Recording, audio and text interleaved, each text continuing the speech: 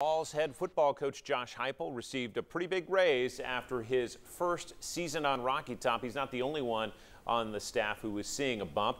Karthik Venkatraman joins us now to break it down. Hey, Karthik.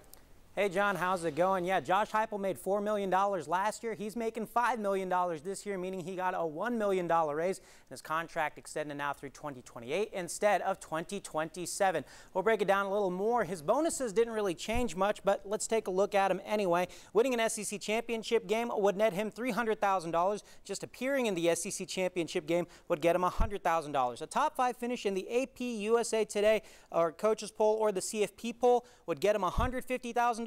Top 10 finish, $100,000. Top 25 finish, that would get him $50,000. For a full list of all the opportunities for the coach to get some bonuses, you can go to WBIR.com. A lot of assistants, well, as you mentioned, got raises too. Most notable, offensive coordinator Alex Golesh. He went from $750,000 to $1.2 million. He got the highest raise other than Josh Heupel on the coaching staff. Defensive coordinator Tim Banks went from $1.3 million to $1.4 million. Defensive line coach Rodney Garner, his salary went up $150,000. Special teams coordinator Mike Eckler, well, he received a $125,000 raise, and those were all the guys that received a $100,000 raise or more on UT's coaching staff. For a full list of all the assistant coaches that received a raise, you can go to WBIR.com. We also lay out all those bonuses for Josh Heupel's contract and also his buyout in case it ever comes to that. Also, one more note, John, the Akron game for tomorrow been sold out. Athletic Director Danny White announced first time since 2015 that Tennessee has sold out